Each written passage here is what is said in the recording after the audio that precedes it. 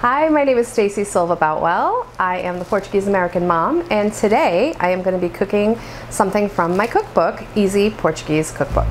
We are getting ready for football season, and there's nothing better than a nice juicy sandwich when you're sitting around with your family and friends watching a football game, soccer game if you're Portuguese, but football season is pretty important to Portuguese people too. So today we are going to start with Bifanas. Now Bifanas need to be marinating overnight, 6 to 8 hours at least, but I like overnight. So we're going to start with the marinade, and then we are going to magically take it out of the fridge and it'll be all marinated for us to get going. I have here a bowl, and inside the bowl I've lined it with just a zip top bag. In the zip top bag we are going to have some very thinly sliced pork loin. Okay, so you want it nice and thinly sliced. A bifana is actually not beef, it's pork, and it's well marinated pork that we are going to just pop into this bag. And we're going to add all the marinade ingredients because that will help us to massage into the meat with all the ingredients directly on it. All right, so we're going to put all this in here. And I've doubled the recipe from the cookbook. The cookbook just has 4 bifanas. I'm just going to kind of double all the ingredients, all the marinade ingredients, and we will be able to have a party. We have all of our pork loin meat in our zip top bag, and we're going to just start adding things in, right? So we have some pimenta moída. Now pimenta moída is a Portuguese pepper that has been ground and salted, which makes like this boiling process. All the instructions are of my dad making this specific pimenta moída on my website if you want to see it. If not, you want to get kind of a not so spicy, it's more for the flavor, crushed ground pepper. Even if it's like a Thai pepper, you gotta be careful because that can be very, very spicy. So use a little bit less if that's what you're gonna be using, like a Thai pepper paste. You wanna use a little bit less. All right, so we have the pepper in the bag. And then to this, we're gonna add half a teaspoon of white pepper, 2 teaspoons of paprika, and then a couple of bay leaves. I'm gonna add 2 bay leaves are enough, dry bay leaves. And then we want a good amount of salt. And that's kosher salt. You always wanna use kosher salt when you're cooking. And then we're gonna get the other aromatics ready to go. Get some garlic. So we've got some fresh garlic cloves here. Just gonna crush these up. They don't have to be very processed because they're just part of the marinade, right? So we are going to crush, and then we're gonna get rid of the peels.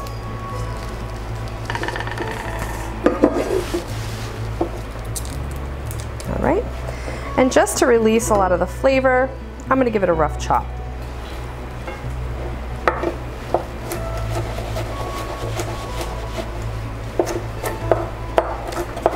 And that way it distributes throughout the bag a little bit easier. All right, so we're gonna take this, put it into the bag. Okay. All right, and then we need some lemon. So the lemon really helps with the acidity and with the penetration of all the ingredients into the meat.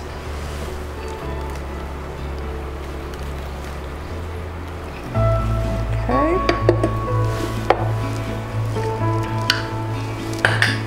Let's see if we can do this one without the lemon squeezer. You want the juice of a lemon in there, and then kind of give it a little bit of a massage at this point, just to kind of distribute so that I know that all of these ingredients have hit each piece of meat. Okay, and don't worry about the bay leaf. That dried bay leaf is going to get crushed up. That's okay. Don't worry about that. All right, got that. All right, so now we just want some dry white wine. I use a screw top dry white wine because I'm not about to spend $30 on a bottle of wine for marinade, but I can still drink this one, so that's good. All right, so we're gonna put that in there. All right, so now all you do is you zip it up, squeeze out all the air,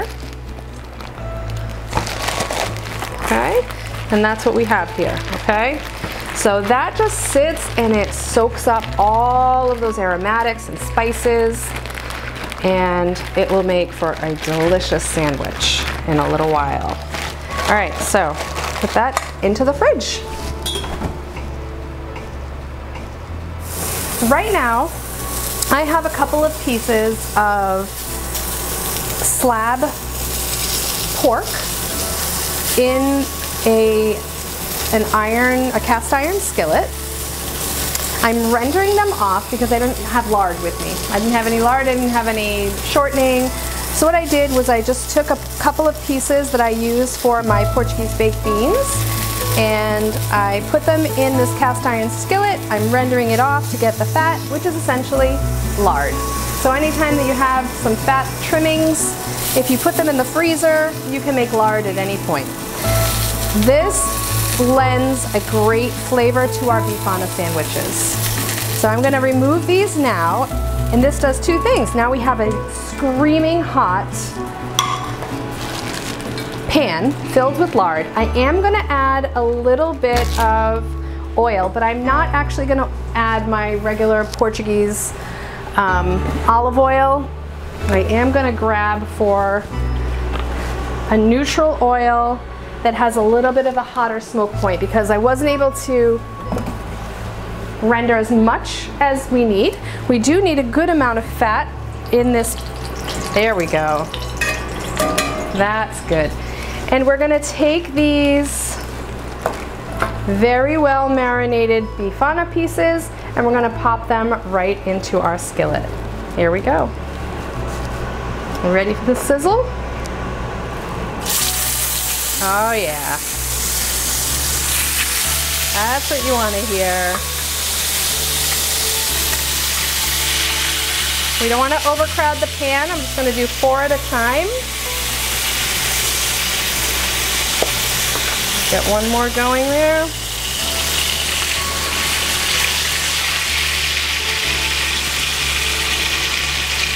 And we're just going to let those be a few minutes on each side. And let's see what they, oh yeah. We're already starting to get some caramelization. That's perfect. This is going to be a double sear. So we are going to sear these on one side, sear them on the other side. We're going to take them out, let them rest, do the next batch, and then we're going to come back and do it all over again so we get a good browning. We are going to do the re-sear, which is the second sear. We got a little bit of color on some of these, but not as much as I would like. So we're going to put these back in the pan. I'm going to do 5 at a time because we don't need quite as much space now. And we're just going to try and get some, the purpose of this is not to cook through now. Now the purpose of this is to actually get color on the pork chops. Check it. Oh, see, that's what we're looking for right there. That's what we're looking for. Oh yeah. You want a little bit of that dark brown sear. Oh, perfect. So it goes from this to that. That's what you're looking for. Perfect.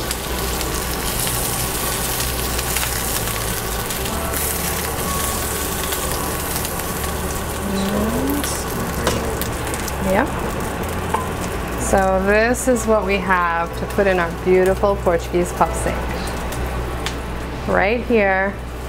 Perfect, perfect. We have fresh from my local bakery, Portuguese pão seco. Now, I understand that not everyone is going to have a Portuguese bakery at their fingertips. So if you have some fresh Italian bread, you want something that's crusty on the outside and soft and delicious on the inside, that is perfectly okay. So I'm just going to take this roll and I am going to give it a good slice. And if you want to take a look inside, I also have a recipe for these if you really want to get authentic, right in the cookbook. But this is nice and soft inside. You're going to take 2 of these little fillets and you're going to pop them in here. If you want to add a little bit more moisture with adding some pepper, that's great. If you don't, that's fine. It is a little dry, but you know what happens when you pile this up on a plate is that moule right there, that's called moule, that sauce that happens. You can spoon a little bit of that right over, and that's also delicious. So we can take our spoon, take some of this and add it right on top of those fillets, and that is absolutely delicious as well. So you just put it out there. If you want to do this for a football game, you don't have to put 2 in, right? You can get smaller rolls. You can put 1 each, and you can have your own Bifana sliders. Perfect. A beautiful Portuguese Bifana.